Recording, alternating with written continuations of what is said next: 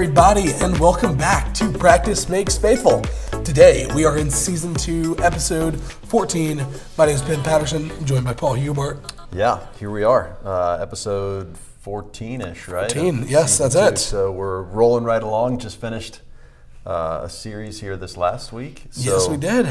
So that's good. We are actually filming today on Election Day. Yes. Special day, and that'll kind of give a little special preview to our topic we're going to discuss today. Yeah. Because we are doing something different for this month. For the month of November, on our Sunday mornings, we are in a series called The Simple Message of 1 John.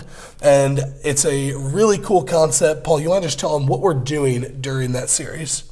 Yeah, so where we are here at Grace Chapel, for those who are connected with our church community, you're probably aware of this. For those who aren't, I'll just give you a quick insight. We have set the target of becoming a community of disciples who make disciples. I mean, we want that to be true about who we are, true about our cultural identity here. And, you know, as it relates to that, we know that a lot of what we do will stay the same. We're still a church that gathers on Sunday mornings, gets together, values the thing we do on Sunday mornings, but we don't view that as, you know, even anymore really our primary entry point as the beginning on-ramp for a relationship with God. We're looking to be, as we go out and we are the church and have these conversations, these discipling relationships that are formed, that is the on-ramp for how somebody comes to know God, is as we go. Yeah. Which is really, you know, that's the intention that Jesus had is when he gave the Great Commission. As you go, everywhere you go, make disciples, teach them to obey, baptize, you know, all that. You know, that's the intent of Jesus. And so we are trying this month to model an organized tool for how we might have those conversations. And some will call that the discovery approach, some call it discovery Bible study, some call that the 3/3 method. The idea basically is, you know, we're gathering around a particular text of Scripture, and we're asking several really important questions. You know, what do we learn about God? What do we learn about people? How can we be faithful to what we've learned? And how might we share what we've learned as we've just engaged with this text? And so for the whole month of November, we're having just four people on stage, having one of those discovery conversations, walking through a passage, seeing what we discover and how we can be faithful then to what or faithful to and with what we've discovered, in learning as God reveals himself through the word, you know, believing, you know, that as Hebrews 4:12 says that, you know, God's word is alive and active, you know, so it doesn't require, you know, the Apostle Paul talks about being intentionally, maybe not overly well spoken in the way he presented himself to the Corinthian church for the sake of allowing the Holy Spirit to move. Well, if we believe that the Holy Spirit works through the Scriptures, the active word, and is living, that the word is living and active, then we want to allow those conversations and the Holy Spirit's movement through them to be the catalyst for disciple making instead of, you know, any really wise and clever words we could have. And so for this month, that's what we're trying to model. Yeah, so because of that format, first off, it is really cool. It's really cool just doing this on Sunday mornings. So we would really invite you to go and check that out. Check out our sermons this month. It's an awesome way to go through the book of 1 John, but then really just to model this. If you're looking for a simple, effective way to disciple your friends, your neighbors, people in your life, you've got someone that you think might be interested in this. Like, this is an awesome way to be able to model this approach from the stage. Yeah. But because that's a very different approach, we're not doing like an actual sermon during this month. Yes. We decided we'd do something a little bit different with the podcast. Right. So each week this month, we'll take a week off on Thanksgiving week, but then we'll have 3 weeks of special episodes where we're going to be covering some different articles, a few different topics that we'd love to dive into here. Yeah. And that brings us to today. As we are shooting this on Election Day, we are going to be discussing an article that Paul wrote for renew.org called The 5 Principles for Christian Interaction with the Political World. So, Paul, you want to tell us why did you write this article? Yeah. Like, it's going to be good. Well, I think first because I'm a glutton for punishment, right? And I like to wade into topics where you're going to get beat up by people. We're diving into politics. You know, I'm a clickbait specialist, and so Yeah, all joking aside, I'll just be so honest to say I have been really disturbed by the level of the tone and rhetoric that exists in the political world in the last, really probably the last couple decades, but certainly the past decade primarily. Okay. Yeah. And I've been discouraged by the way that we as Christ followers get caught up in, it's the old saying, and one of the first preacher I ever worked with one time, we were talking about something where I was really frustrated with what somebody had done to me and the way I kind of wanted to respond to them. And that was the first time I ever heard, and it makes sense because this sounds like a very West Virginia saying.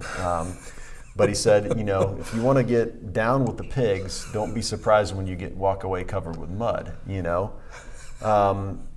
But that's kind of been the way that the political world has been the last few years. And when we engage with it too deeply, we as Christ followers have come up covered in the same dirt that I think others have been covered in. And in a way that it has, I think, first done damage to the witness of Christ in the broader culture. Mm-hmm. In a way that I've been brokenhearted by. And so I felt that I wanted to try to speak into that piece of it first. But second, over the last several years, I've received question after question after question, as a church leader, from people who want to know, how in the world are we supposed to engage with politics when it seems like it is just so dirty, at this point in time? It is. There's so much ugliness there. Should we just abstain altogether? And so, in our heritage, the Restoration Movement, of course, a lot of people are familiar with David Lipscomb, and that is what David Lipscomb believed, that we shouldn't have anything to do with politics whatsoever, that not only should a Christian not hold political office, but we probably shouldn't even vote. Lipscomb went back and forth on that last one at times, it seems like, but I think that's where he landed, and believed that through the rest of his life, that we should not have any engagement in politics whatsoever, even to the point of not voting, that we should just abstain from that. But a lot of people still believe today as though,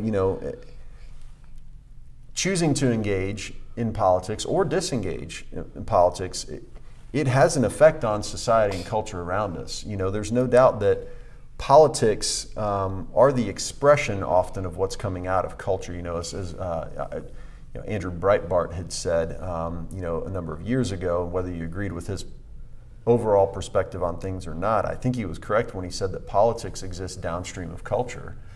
So here you have what's happening in the culture. The politics often flow out of that. But because we don't often see politics as existing downstream of culture, we hope that politics exists upstream of culture. We're going to put in place legislation that's going to come and shape culture. That's the hope that we have. And so we believe that we ought to continue to engage in politics to shape culture, or to shape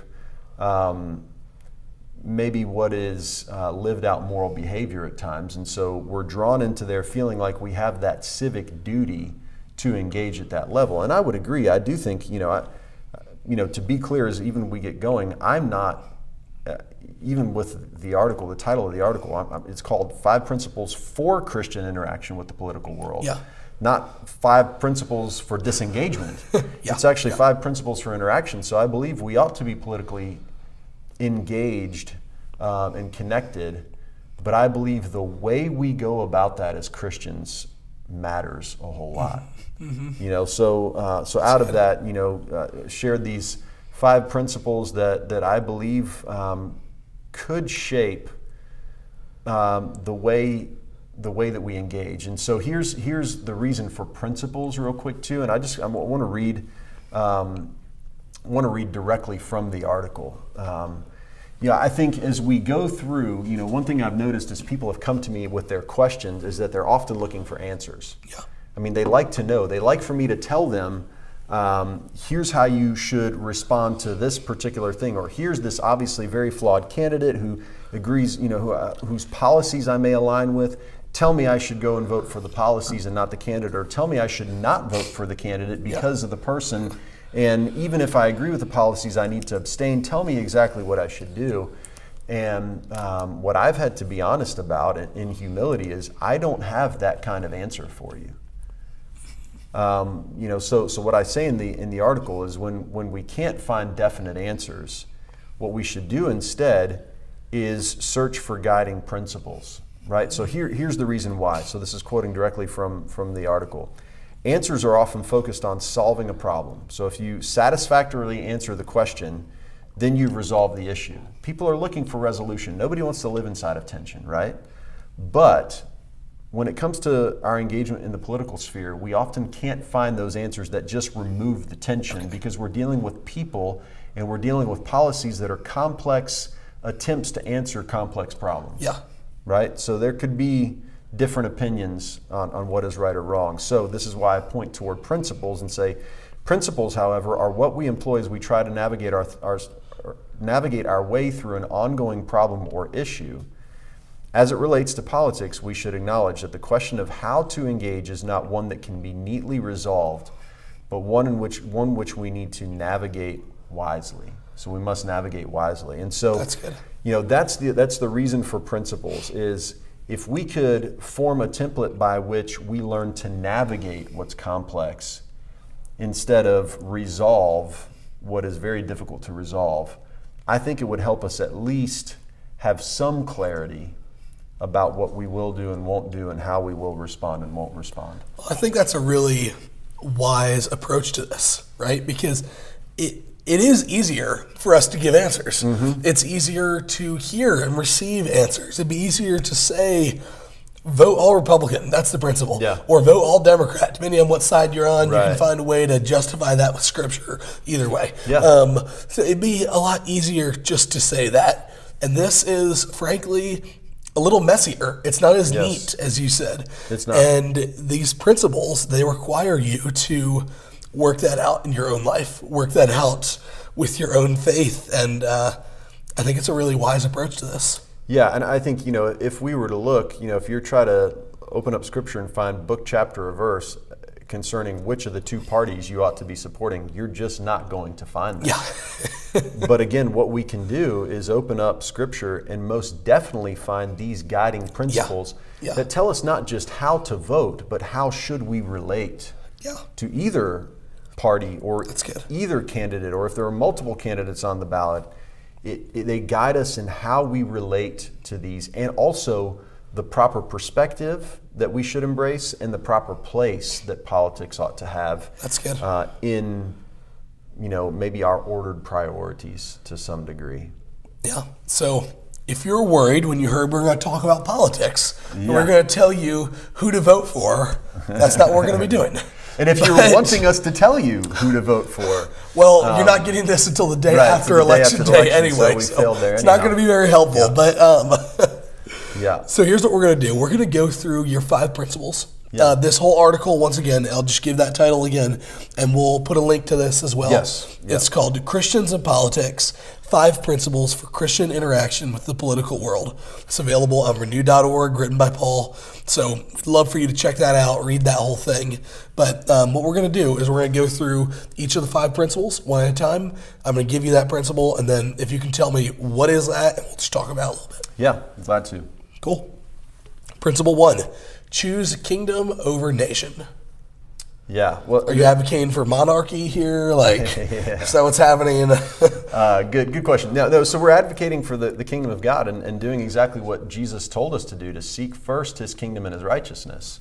The reality is we could become the kind of people that believe that kingdom and nation are actually synonymous. They're the same thing. There has been the temptation, especially within the history of this nation, to do that, to believe that the United States is God's chosen vessel, and maybe even God's chosen vessel forever. And I think that in some places, I would say this about the United States, that as this, within the history of this nation, there have been times when I think God has used this nation or the platform of this nation to accomplish his purposes. I think that most definitely has happened. And even, when we think about kingdom growth, it's right for us to recognize whether missionaries always went about that the right way or not, that the spreading of the gospel to a lot of the global south as it exists now originated from this nation. Mm-hmm. So the United States was a launch pad for many global missions. Again, I think some practices may not always have been 100% honorable, but let's not bury that in all of the good that came out of that. And we talked about this maybe a couple months ago in recognizing that, where our friend Shadanke Johnson talks about being grateful that a century ago churches were getting together in this nation and sending missionaries to Sierra Leone that planted the gospel there. But Sierra Leone has reached this point where they're starting, and other places in Africa and India and others, where they're starting to send missionaries back to the United States because we're so far from God at this point in time. But certainly God has used this nation as a platform for much good and things that I think that would be aligned with His will in the past century. So we're not denying that whatsoever.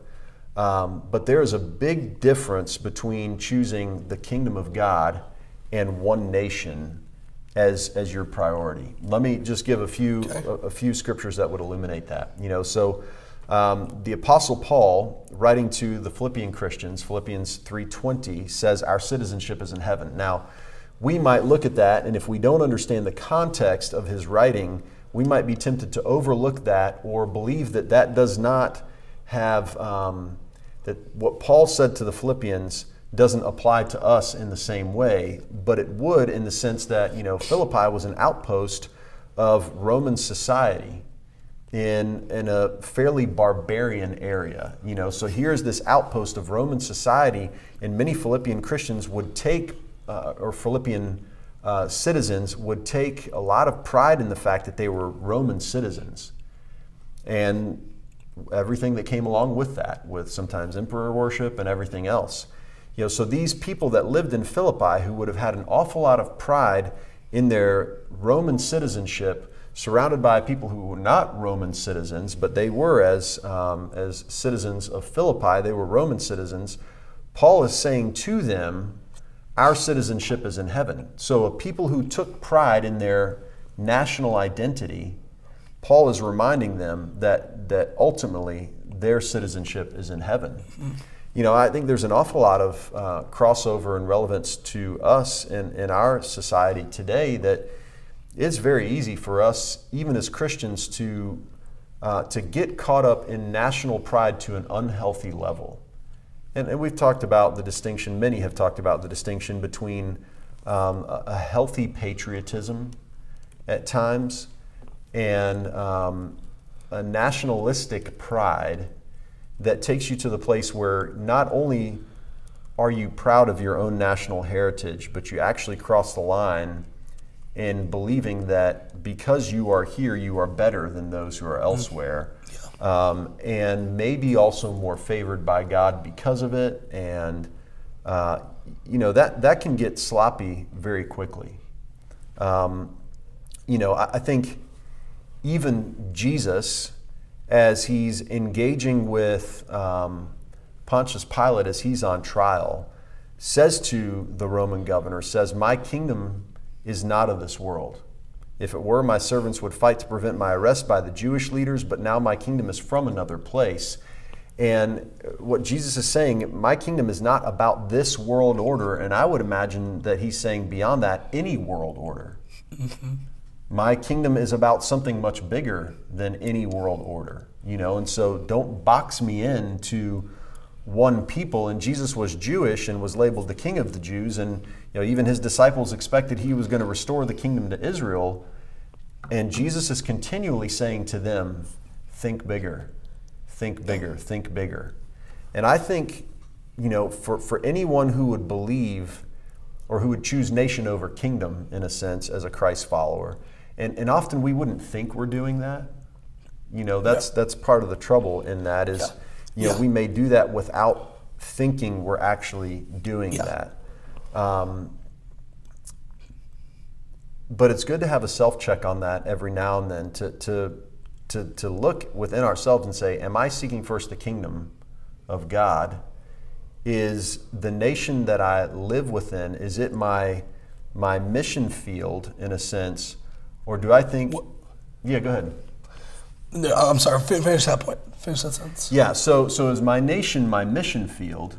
So here's my opportunity, or is my nation my platform for how I think I'm going to advance God's kingdom? And there's a difference in those things for sure, especially when we're now finding ourselves in a post-Christian society. I guess I wondered, like, what would you say to someone who might argue that they're seeking the kingdom, that they are choosing the kingdom by choosing the nation, like Christian nationalism. So like Christian nationalism might argue that by fighting for America, they are fighting for the kingdom. They would argue they could be, I mean, there's almost a level of just seeing America as such this special place. This is God's nation, to where I think one could see that by prioritizing their politics, by fighting for America, by voting for the right person, they're doing kingdom work. What would you say to that person?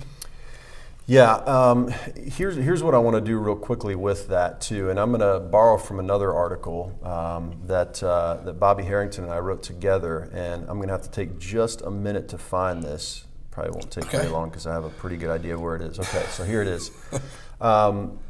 As I want to support what you've just said, so this article, and we can link this as well, is called "Politics is the New Religion," in which Bobby and I are actually cautioning people on either side of the aisle as we become involved in politics with a religious fervor or with the type of devotion and dedication that only belongs to God.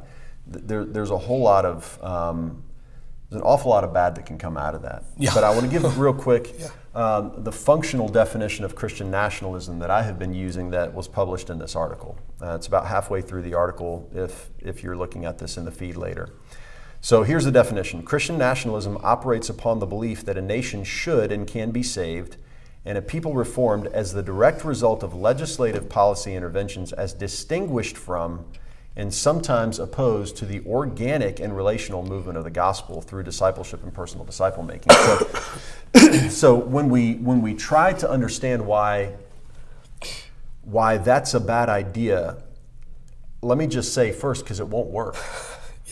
Yeah. You know, if our goal, if what the church is supposed to be about is disciple making, we're not going to make disciples through legislative policy interventions.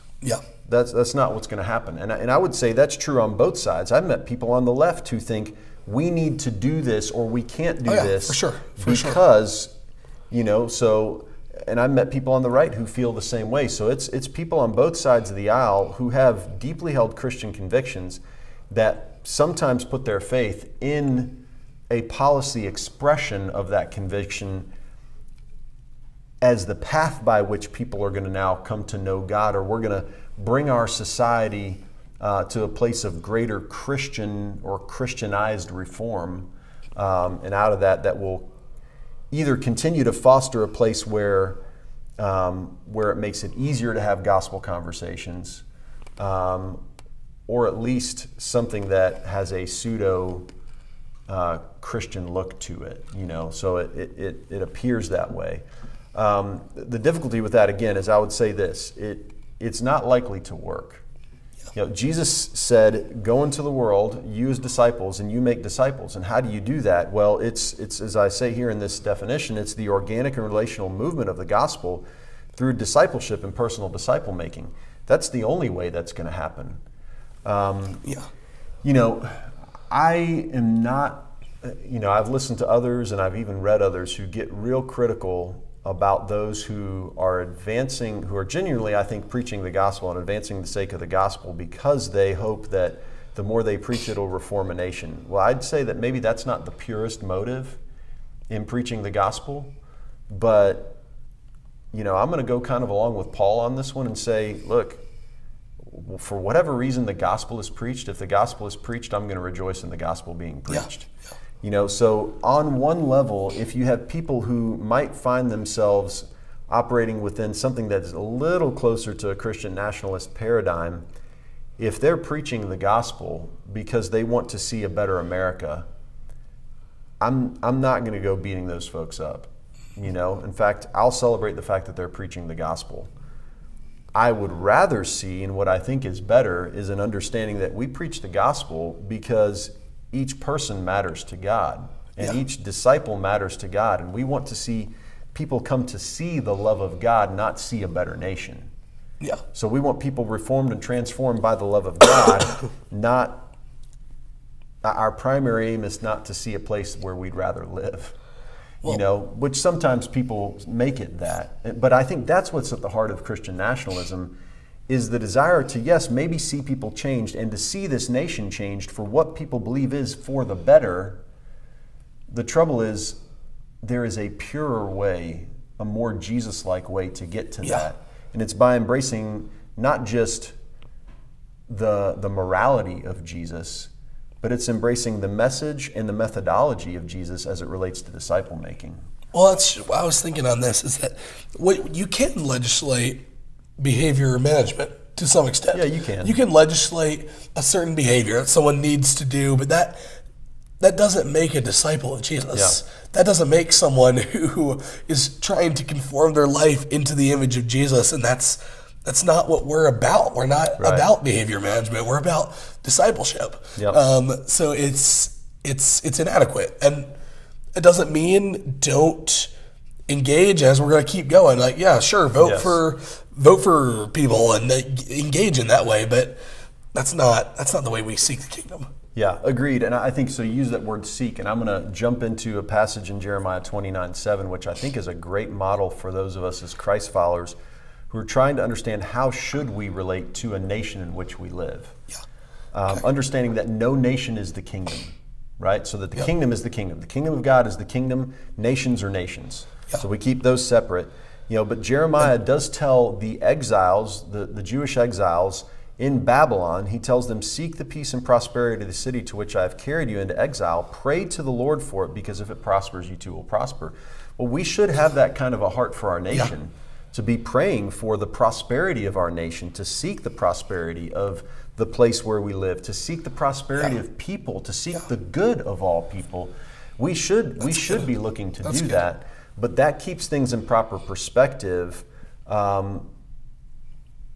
We're beginning with prayer in that, as it relates to the people that surround us, the surrounding nation, with the heart that, yes, we want prosperity and goodness, because that's part of what God wants as well.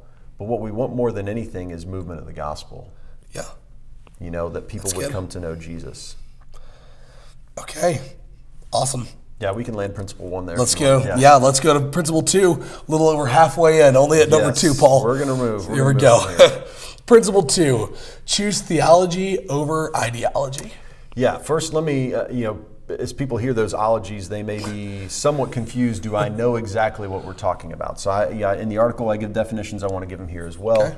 So theology is this. It's the study of the nature of God and religious belief. Okay, so it is starting with God. Okay. The starting point is God for the conversations that we're having. Ideology is this. It's a system of ideas and ideals, especially one which forms the basis of economic or political theory and policy. Okay. So what is politics at the heart of it? It's trying to solve problems of human beings, of humanity. There's no doubt about that. The center of a lot of that thinking often ends up being worldly wisdom. Yeah.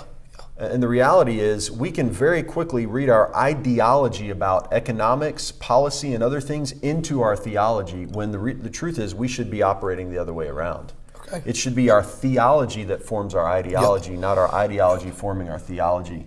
If you think about some of the American economic policy that we've had and you take it to the extreme, you have that ideology impressing itself upon theology, what you end up with is prosperity gospel, for example. Yeah. The belief that that yes, absolutely, we're all supposed to be rich and wealthy, and that is rooted in an understanding of economics that that really finds its root in a deeply capitalistic society with a neoliberal underpinnings, or maybe there may be a better way to say that. We talked about classical liberalism. Yep. We talked about all that. One thing we didn't talk about is neoliberalism, which really relates more to economic policy, which is basically this ideology that says we believe ideologically that government ought to stay out of the economic system. There be as few regulations as possible on the economic system, even if businesses are doing things that are very unjust. We'd rather the government be less involved in that and let the free market sort things out. Okay? Yep. I don't know that if you were to pin me down and say, Paul, go find free market principles in Scripture, that I'd be able to do it. Yeah. Again, I'm not against free market principles, but there are many people who embrace a belief in free market principles and hold that as dearly as they do their ideas about God. Yeah. And sometimes take their ideas about free market principles and superimpose those upon God, and I mean, I've made people nervous before in a church, and it just shows how much of our ideology affects our theology when people become nervous the moment we start preaching Acts 2 and Acts chapter 4, and they see a way that people were selling all their possessions, and the next thing you know, you're being asked questions, so are you a communist?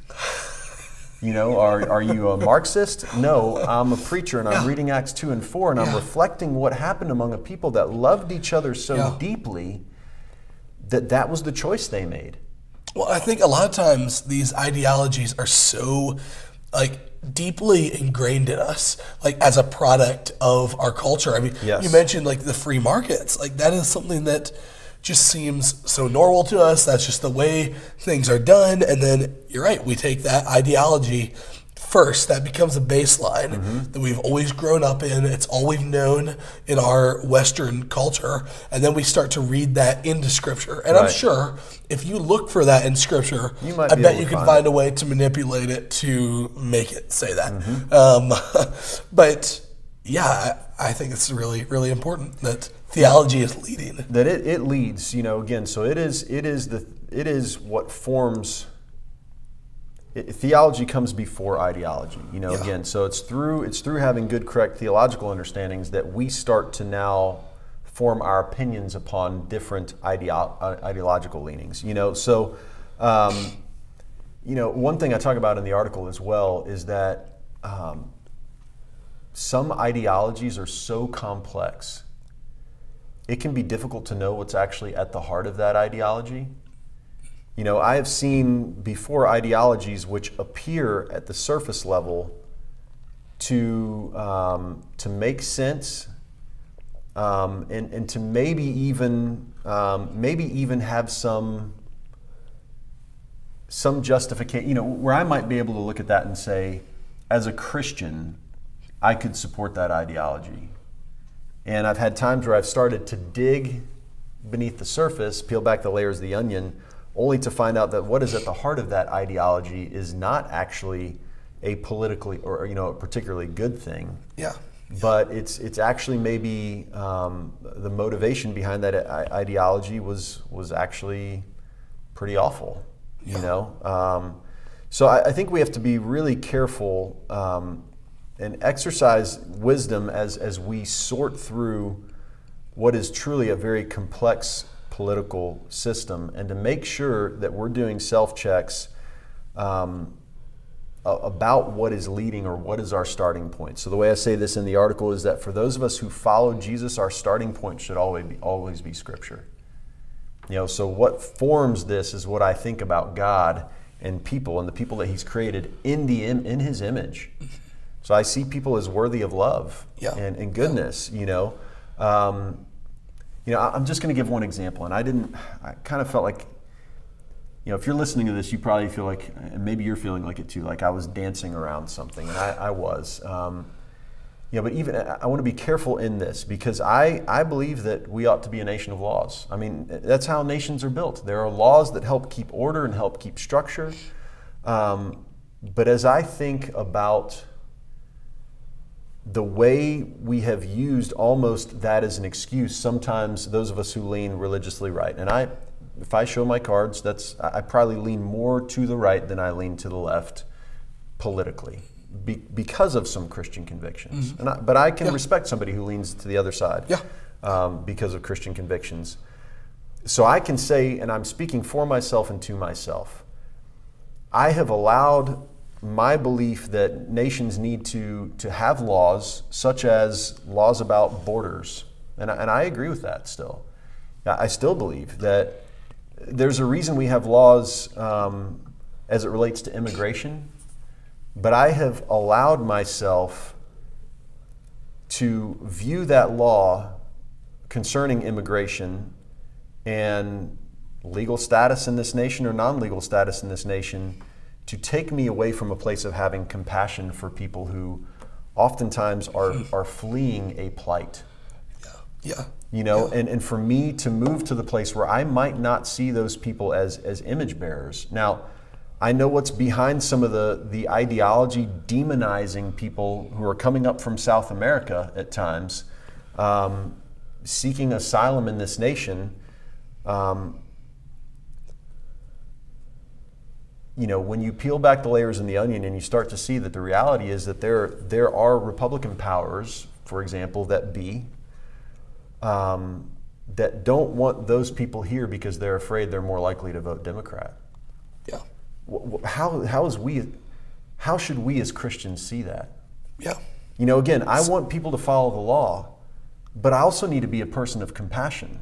So how can I be a person of compassion like Jesus while valuing the law, but never being the kind of person that's going to demonize people who are fleeing terrible circumstances, maybe even being a person that as a Christ follower says, here's an opportunity to reach out to and connect with a group of people that might be receptive because they're in a moment of crisis to the gospel. Yeah. But we might be moved to not engage with those people because we're just going to view them as lawbreakers. It's again, very complex. Yeah. But my point is this: our theology, the way we think about God and people, ought to frame the way we even view the refugee crisis on the border. Yeah. Not our ideology. I think as far as it's framed politically. Again, I may have gotten myself into some trouble with some folks there, but well, I love that order because I did want to comment on that as well. Of starting with theology there, if we see very clearly throughout Scripture, there's so much of a call to care for the foreigner, care for the refugee. Right? It's so frequently throughout Scripture, and we start with these principles. Then we work that out in our ideology and of how that might look in our nation. And it's not we're not saying a simple solution. It doesn't mean open borders versus closed border. Like we're not calling for a simple solution there. It is a complex issue. There's a lot of complexity in that area, but we're starting with the first level is we're prioritizing the theology. We're prioritizing what God says, the care, the compassion for those people. And then there's different ways that we might choose to work that out of what that looks like. And I mean, I've heard like both liberals and conservatives who love Jesus who work that out differently of what they think is best to do to care for those people. But if we're not starting from a posture of caring for, genuinely loving them, then we're putting our ideology above our theology. Because you can't get there from Scripture. Like Scripture has a message of loving those people. I mean, we're called to care for the homeless, for the orphans, for the foreigner. I mean, all these things are things we're called to in Scripture. So from that perspective, I could actually go and say there is a heavy theological weight that we be involved in a positive way. But again, I'm just confessing myself. I have at times been in a place where I've given myself a pass because those people are lawbreakers. Yeah. So I don't need to love them. Yeah. Right? There's no call to love. So it's an excuse. You know, that's a place where I can say for myself, without pointing the finger at anyone else, I allowed ideology to lead the conversation instead of theology. That's good. Appreciate you sharing that. Okay, let's go to principle number 3. Yeah. Choose Christian witness over political power. Yep. It's a good one. Yeah, it's a good one, and it's a tough one too. Yeah, it is. So here's the bottom line in this one. What I convey about who Jesus is matters more than any political influence I could ever hold. The story that I tell with my life and by my actions about who Jesus is matters more than any political conviction I could hold. Bottom line, and again, without, I don't want this to be a place of pointing fingers. I can tell you, I've had countless conversations with people who are really struggling in how they feel about Christians in the church, because we as Christians, in the last election cycle, seemed at times, on social media in particular, to be so concerned with a particular political outcome that we were willing to become ugly in the way we carried ourselves. I witnessed some of the battles back and forth. Some people that I cared about deeply were involved in some of these battles back and forth. And I would struggle back and forth wondering, should I call? Should I have a conversation with? Yeah. Should I lovingly say, I'm afraid for the witness of Christ in the way we're carrying ourselves, because we're so concerned about maintaining an element of political power and winning a battle in this moment that might convince somebody to come vote the way we think they ought to vote. Yeah. But in the process, we're acting nothing like Jesus. This is the way that a friend of mine put it, and a while back he said, the trouble is we're trying to fight the battles of heaven with the weapons of the devil. Ooh. Wow. And so it doesn't work when we compromise our integrity, our personal integrity, to win a political battle. We're compromising our Christian witness. Yeah. So we cannot win the battle of heaven by picking up the weapons of the devil. We've got to be a different people than that. And so would I be willing to fight the battle the way Jesus would fight the battle instead of the way I'm tempted to fight the battle? I will tell you, I've had conversations specifically with people who've basically just thrown up their hands and said, I'm sick of it, I'm tired, I'm not going to be a coward. So the belief is I'm not going to be a coward, which means then I'm going to say anything I want to say the way I want to say it. And that's the way I'm going to fight from now on forward as it relates to politics. I think that's based in fear, frankly, of we see this nation changing. Yeah, we definitely do see, and we've talked about this. Yeah. We know moving to a it's post-Christian the case. culture for sure. There is a whole new level of, I wanted to say crazy, but I don't want to be unkind. There's a whole new level of confusion that is emerging, a whole new level of lostness that is expressing itself on a daily basis, it seems sometimes. So yeah, I get it. And there are times where I want to be afraid. But I know that if I act out of this place of fear, and we'll talk about this a little bit more because it ties into Principle 5, but if I act out of this place of fear, I'm often going to move to something, I'm often going to embrace actions that are not consistent with the heart of Jesus. So, this is true. I see this in counseling often. Whether it be grief, fear, anxiety, these other, what I would call often primary emotions. So something happens, so you're very sad about it. Something happens, so you're anxious about it. Something happens and it makes you afraid. Those are emotions that are very vulnerable emotions. So they make you feel very vulnerable. So if you feel sad, sharing that sadness or sitting in that sadness sometimes can feel like weakness. The same thing with fear. Fear feels like weakness, and anxiety feels like weakness. An emotion that feels much more solid and much more grounded at times is anger. And so what people who don't want to deal with that primary emotion of fear or anxiety or sadness will do is often move directly into anger because it feels like a more fortified position emotionally. It's not nearly as vulnerable. Okay. So we move to anger. I see that just in counseling relationships with people, but I think I'm also witnessing it in the political world right now too, where we've seen people choose political power because they're sad. There's a lament over what they feel like they're losing. Yeah. Instead of lamenting, we move directly to anger. And that anger then expresses itself in ways that become ungodly. Yeah. People are afraid. There's anxiety about what's happening. They don't want to be in that vulnerable place of feeling fear and anxiety, so they move directly to anger. Again, it feels safer. It feels less vulnerable. We're going to move to anger. And so then what you see is anger expressing itself, where the truth is there's a sadness, there's a fear, there's an anxiety behind it that's not actually being expressed. We're just going straight to the place of anger. We need to take a step back as Christ followers and say, I will never act a certain way over politics. I will never act in any way over politics that could cause me to lose my Christian witness in an attempt to have some measure of power at the political level. I think at times some of the tragic reality in that is that, like, those who are embracing that political power, they are wanting, like, there is a heart at it where they want this nation to be more Christian.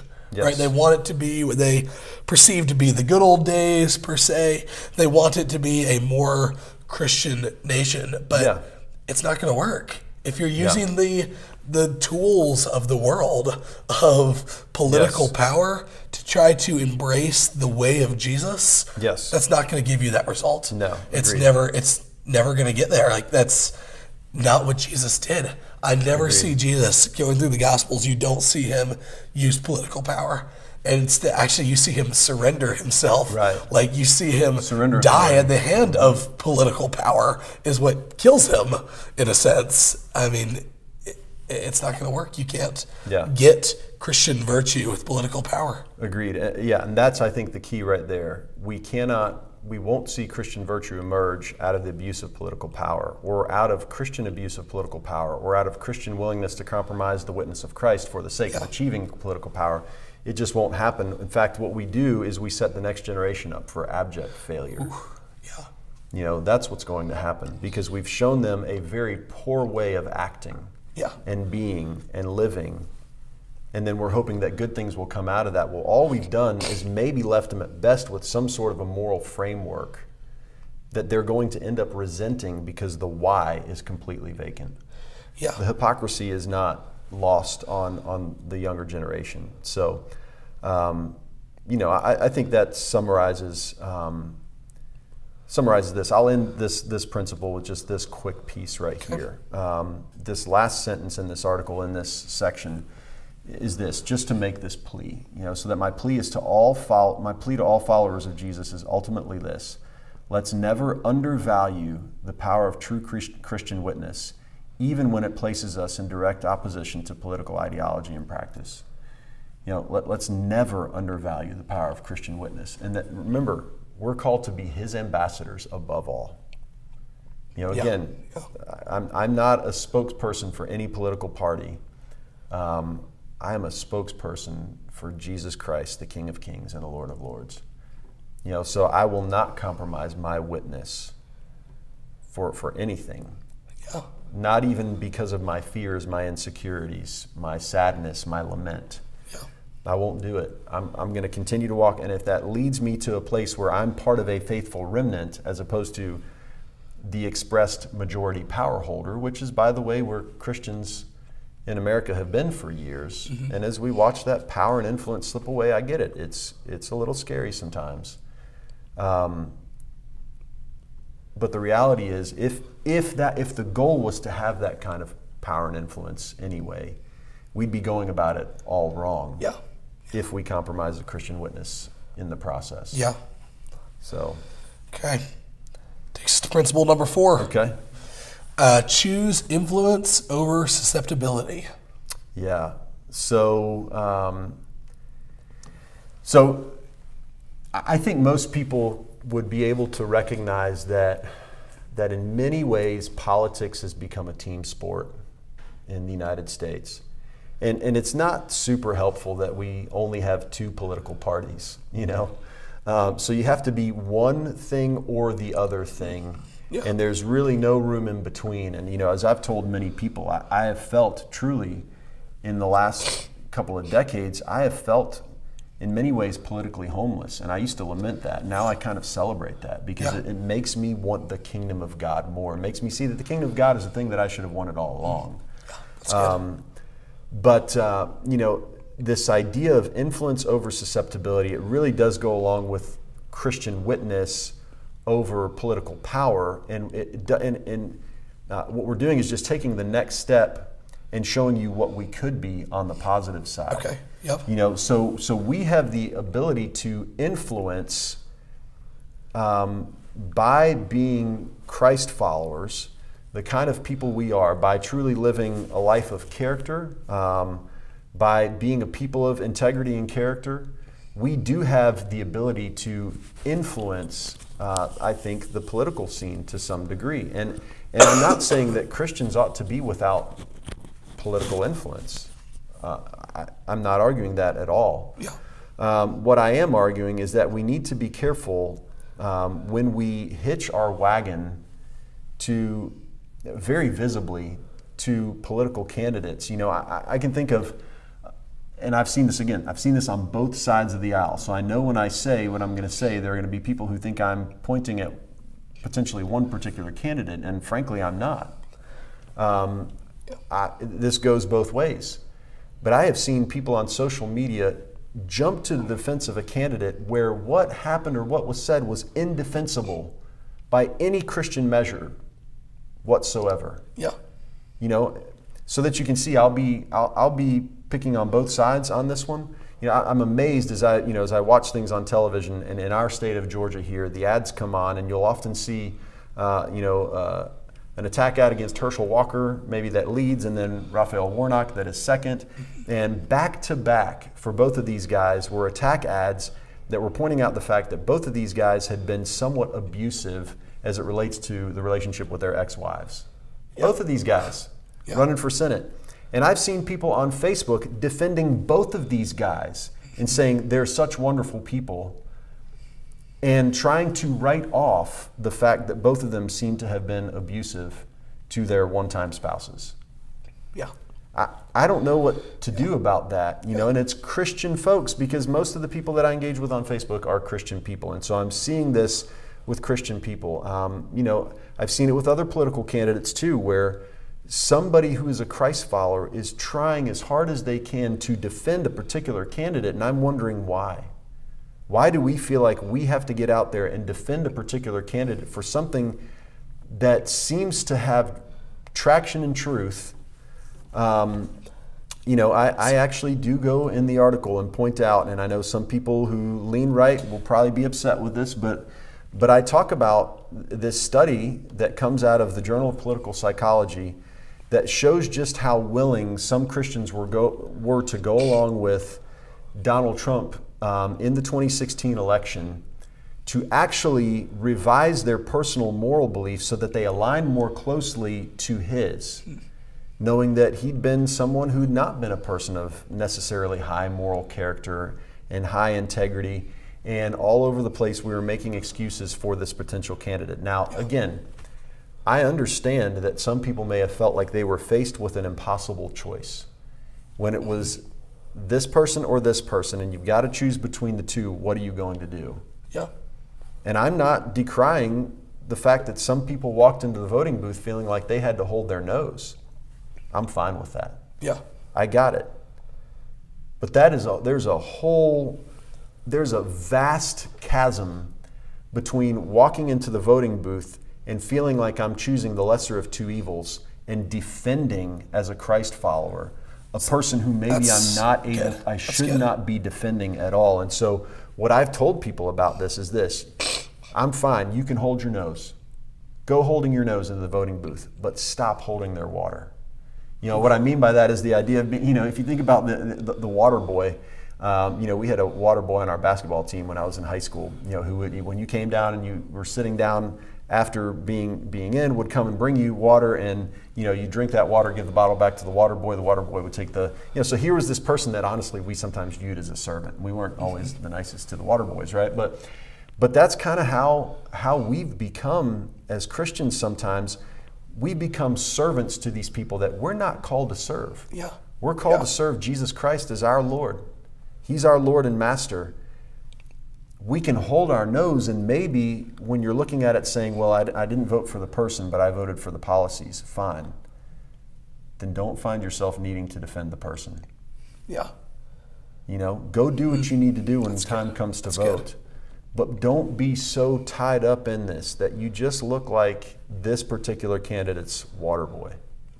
Man, that's really good. That's what I was going to ask for clarity on that of like, what do you do in that situation when it comes to the voting? But I think you clarified that really well. That, it's less about how you work that out individually. You mentioned Walker and Warnock here in Georgia, and many of us may have just voted for one of those two people. And however you work that out individually, you can work that out. But how we're defending these people of that, like, we're compromising our witness. We are.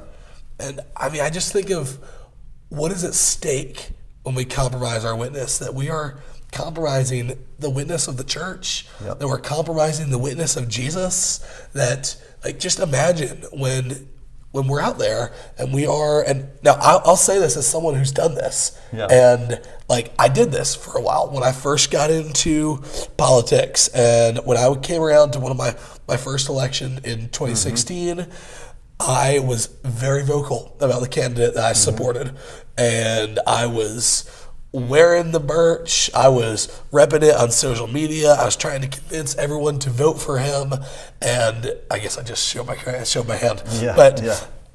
Now I think back to that and I think, what did I do to my witness as a Christian?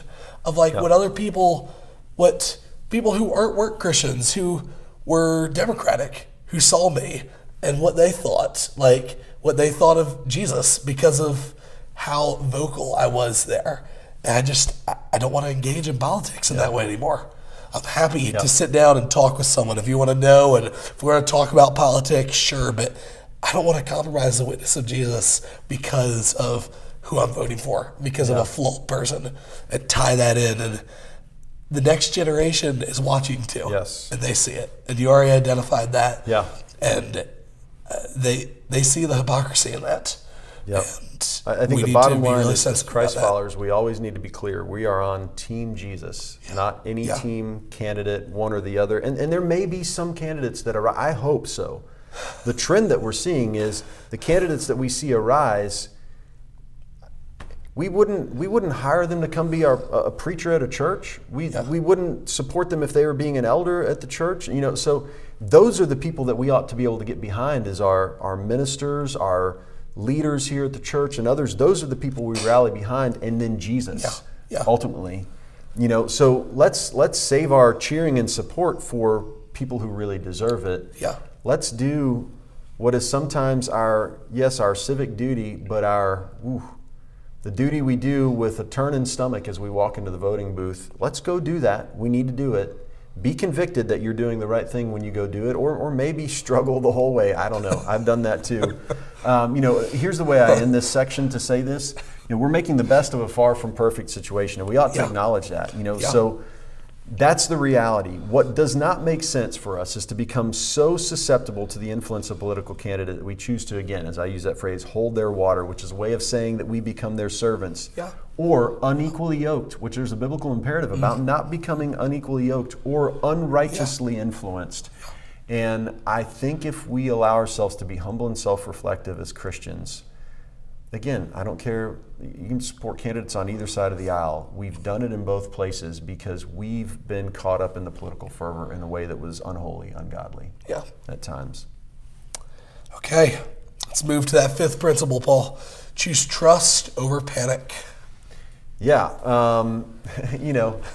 really funny. I mean, I used to listen to probably political radio more than I do. In fact, I don't listen to it much at all anymore, but I did at one point in time. It was entertaining and engaging and did help shape probably some of my thinking, sometimes in good ways, sometimes not in good ways. Yeah. But what was interesting to hear, and I would listen to actually both sides. I would listen to people who probably lean more left and people who lean more right. And so I mentioned this in the article right at the beginning, and here's what I start with saying this in Principle 5 is ultimately whoever's in office, we must remember that God is on his throne. Bottom line. Yeah. Yeah. So God is on his throne. God is in charge. God is still God. It doesn't matter who is president, right? So whoever is in office, and I talked just real quickly about, remembering, in 2008 when Barack Obama was elected the first time, how many Christians really acted and believed as though the world was going to end. Now, predominantly Caucasian Christians acting and believing like it's over. The nation is over. Yeah. We're not even going to be here a few years from now. Now, you could disagree about whether or not his time in office helped shape the direction of the country in a positively or negatively, and that's fine, but we're still here, right? Yeah. And then, I think about, 8 years later, how many Christians believed equally that we had finally reached, and I even I use the language of Armageddon with the election of Donald Trump. Mm. Again, the world's going to come to an end. Yep. It's over. Forget about it. It's done. Biden being elected in 2020, the sky is falling. So this alarmism every time the candidate we might not support is elected, man, it's just not a good look for Christ followers. Yeah. It's especially not a good look for Christians. Yeah. Why? Because it conveys that we do believe that that ultimately we can't trust God. And I know you may be sitting there saying, that's not what I think at all, and that's not how of course I believe that we can trust God. Okay, fine. You may believe that in that small internal place inside your mind, that small internal voice may be saying, I still trust God. Your outward actions are speaking something loudly to others who are watching. Especially when we react that way within the church to say, this person is elected, doom is on the horizon, nothing good is ever going to happen again. And I've just seen that too many times over and over and over again. I've watched that happen. And that's not the way that the early Christians reacted at all, by the way, to people who were in power, who were much worse than any political candidate we've seen in the last 2 decades. I would just keep pointing that back to, I'm glad you mentioned it earlier, but of the next generation, of what they're seeing when we react like that. You might be thinking internally that, no, I do still trust Jesus throughout this, but if you're freaking out about the election, that's not what your kids are seeing. That's not what the next generation is seeing, looking from the outside, looking over at the church, who are becoming increasingly skeptical about the church. For often, how we're reacting in so many of these political areas, they're looking at this and they're saying, wait a minute, do you really follow Jesus or do you follow this politician? Because it kind of looks like that politician's over Jesus when you're freaking out and getting hysterical about it. And once again, this is probably just a way that we've compromised to the way of the world. And I remember just seeing the other day, I saw an ad that came up on Instagram from Joe Biden, who was saying that the fate of democracy was at stake on this election. Correct. And this is just the rhetoric of the world right now, that we put all of this pressure on every election, which is ridiculous. Now, that's what wins election. This is what gets people out to vote. And I think it is a clear sign of the willingness of political leaders to manipulate the populace. Yeah. By making these outlandish, outrageous statements that are not true, and then we believe them, and then it shapes our actions. And that's even my point in this, is that we're buying into the rhetoric, the ideology, the conversation that's happening, and it's not a God-centered conversation. Yeah. It's not the thing that ought to be discipling us and shaping us, but it does disciple and it does shape us so that we start living out of those things that we begin to believe the world is falling. And I'm not saying that we ought not to look around, and here's the bottom line. Then if the world is falling, God is still in charge. And if I read Revelation there's going to come a point in time where things do start to collapse. That will happen. God has promised, it's going to get worse before it gets better. And so if it's part of this, God is still in charge. He's still overseeing all of this, and we need to trust him regardless of what that means for us, regardless of what it means for our 401k or anything else that goes along with it. We trust God.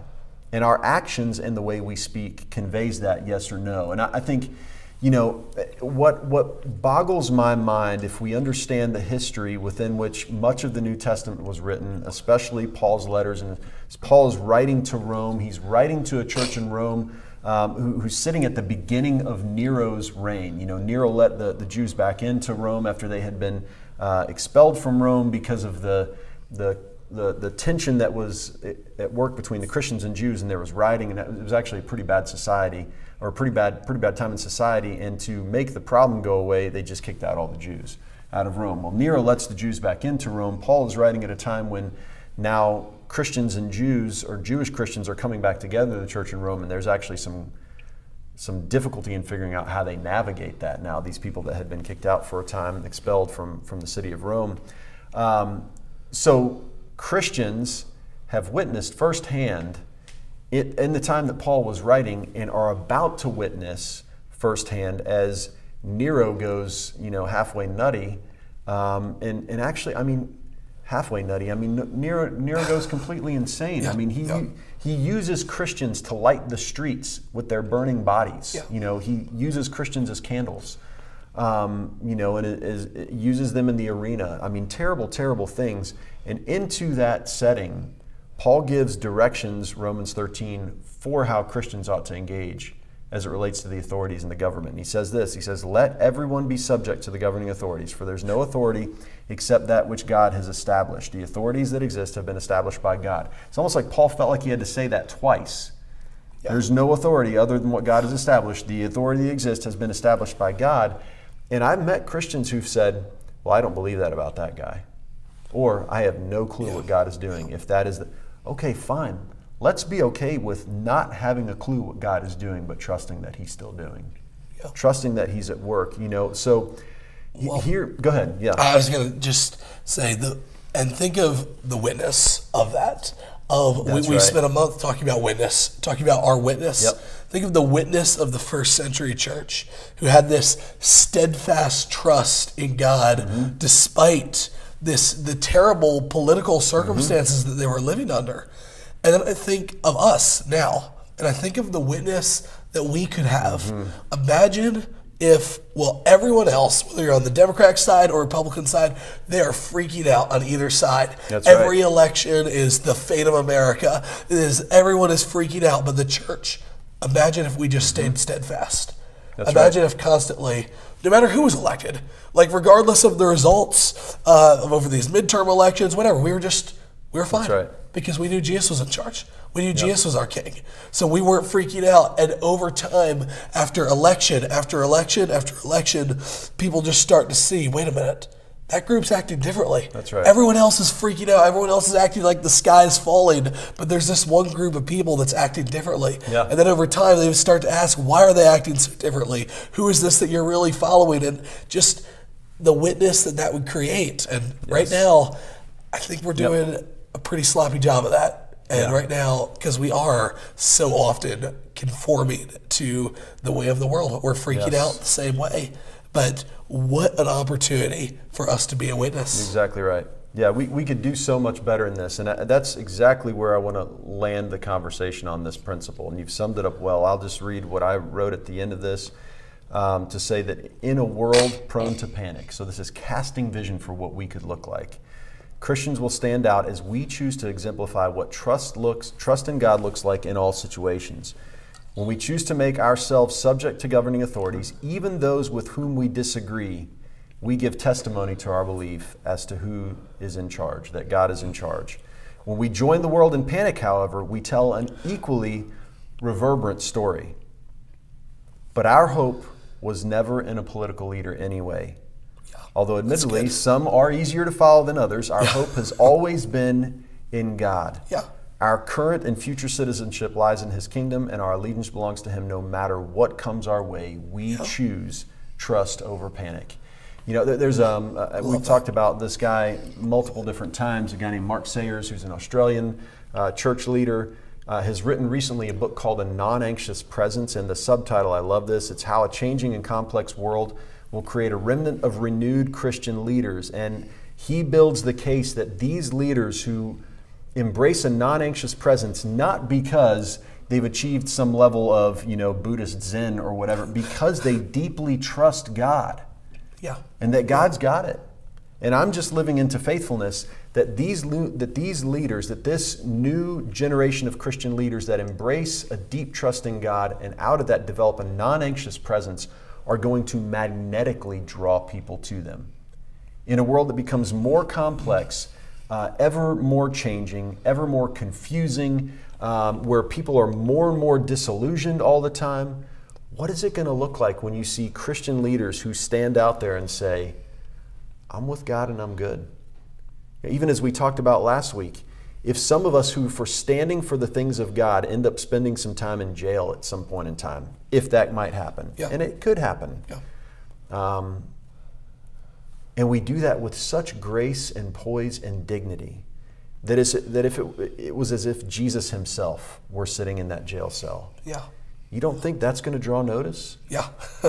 Or if we disagree with the political leader that's in charge, but we disagree with such grace and poise and dignity, that it would be as if Jesus himself were disagreeing with what's happening. Yeah. Yeah.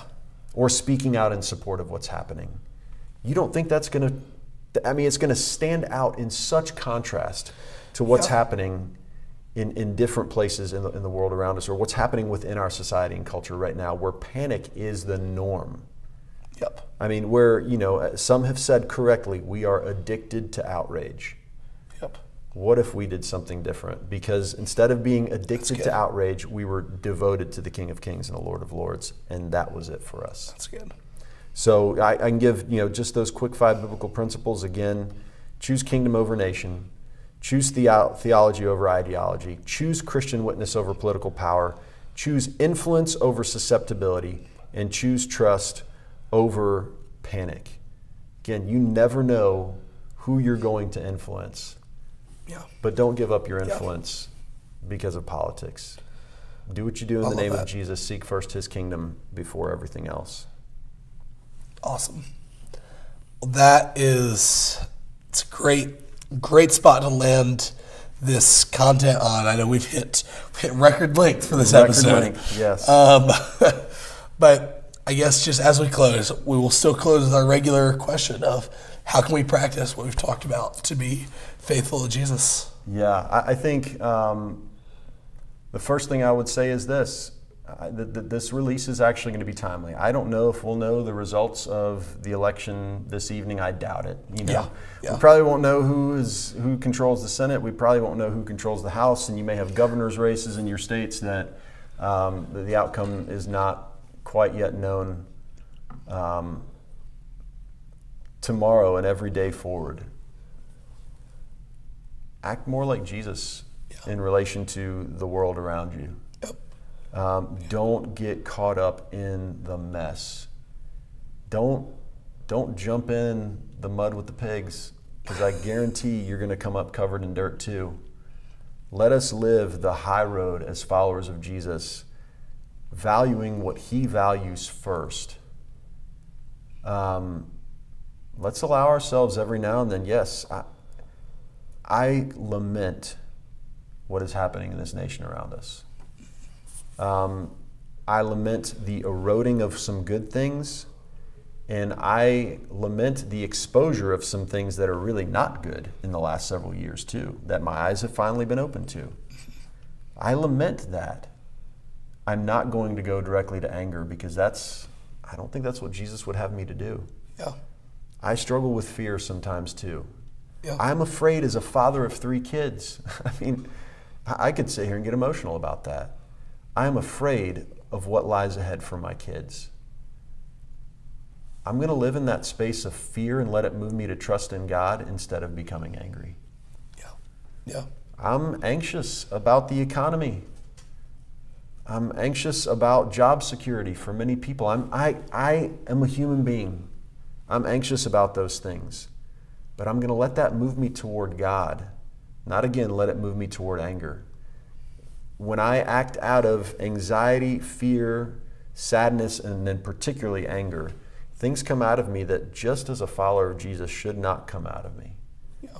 When I act out of a place of trust in Him, it should go without saying it changes everything. And so, here's how you practice this faithfully, whatever the outcome is tomorrow, whether you're rejoicing or not rejoicing or what. Do it with grace and poise and as if Jesus was living in your place. That's good. And don't allow yourself whatever whatever presents itself, don't get sucked into the cesspool. Yeah. And for some, I may need to say this, don't get sucked into the cesspool again. Yeah. Because we've been there, some of us. Yeah. So let's not do it. Yeah. Let's truly be witnesses to Jesus Christ everywhere we go, even in the political sphere. Yeah. Even there. Excellent. That's a great spot to land it, Paul. Thank you. Thank you for sharing this. Thank you for writing this article. I should remind you all again, you can access this at renew.com or renew.org, I should say. renew.org. And it's Christians and Politics, 5 Principles for Christian Interaction with the Political World. So highly recommend you go through, read that. This is one, maybe more than a lot of our conversations, that you need to really think through in your life, because these are principles. They're not answers. Right. So we've given you some principles to think about, but you're going to have to figure out how this looks, how this works out in your own life. So we will link to a couple of these articles, a couple of resources we've referenced today, and love for you to check that out and leave us some feedback. Let us know what you thought of this. Absolutely. Next week we'll have another episode that'll be similar to this, diving into a different conversation, but it'll also be another one-off conversation. Yeah. Good. To be determined yet. Yes. We'll land that out by next week. Awesome. Thank you all for joining us, and we look forward to hearing from y'all again.